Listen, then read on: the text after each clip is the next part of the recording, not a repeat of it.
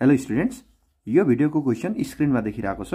Question छ class 12 physics साउन्डबाट। An open pipe is tuned to a frequency of 440 Hz when the temperature is 27 degrees Celsius. Find its frequency when the temperature drops to 0 degrees Celsius. Assume both ends of the pipe open.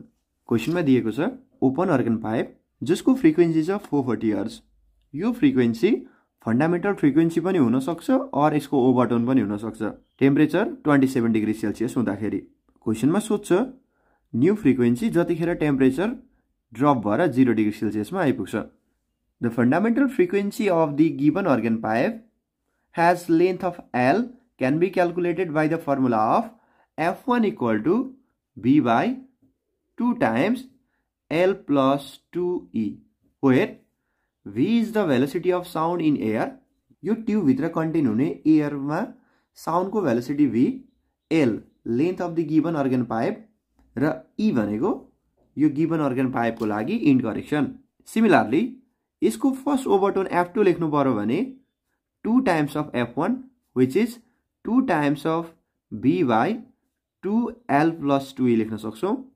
Similarly second overtone F3 निकाल्नु पर्यो भने 3 times of F1 which is 3 times of V by 2L plus 2E लेख्न सक्ने रहेछौं।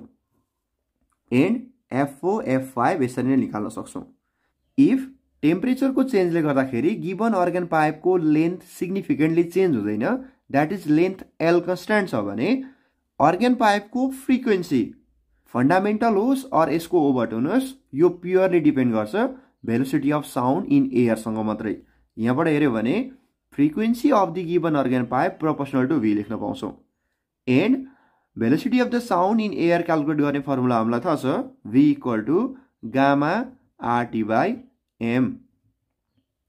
अब अरु सबै फ्याक्टरलाई constant राखेर temperature को मात्रै रिलेसन निकाल्नु छ भने यसबाट भन्न सक्छौं कि velocity of sound in air also directly proportional two the square root of the temperature.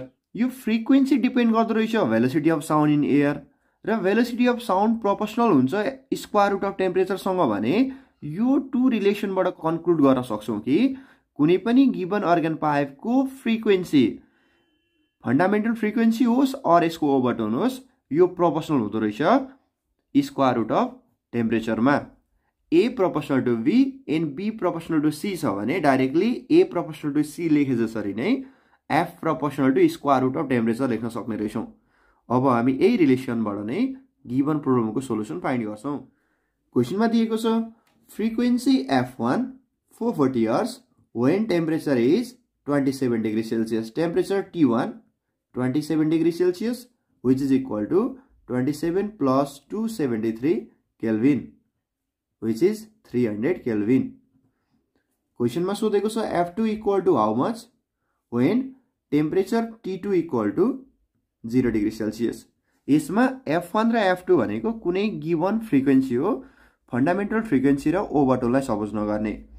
जुन फ्रिक्वेन्सी 440 Hz छ टेम्परेचर 300 केल्भिन हुँदाखेरि त्यही फ्रिक्वेन्सी F2 इक्वल टु कति हुन्छ जतिखेर चाहिँ T2 को भ्यालु 0 डिग्री सेल्सियस और 273 केल्भिन भनेर सोधेको छ क्वेशनमा। Therefore from the equation number 2 हामी लेख्न सक्छौं कि F1 proportional to square root of T1 and F2 proportional to square root of T2. यो टू इक्वेशन्स लाई डिवाइड गरेर हेर्यो भने F2 by F1 equal to square root of T2 by square root of T1 लेख्न सक्छौं। और F2 by F1, F1 को value छ 440 Hz equal to square root of T2 which is 273 divided by T1 300 which is equal to 0.95 into 440 which is equal to 419.73 Hz. It means यो given organ pipe कुनै मोड of vibration जसको frequency 440 Hz छ 300 केल्भिनमा भने same mode of vibration को frequency 419.73 Hz हुँदो रहेछ जतिखेर temperature 0 degree सेल्सियसमा फल गर्दो रहेछ।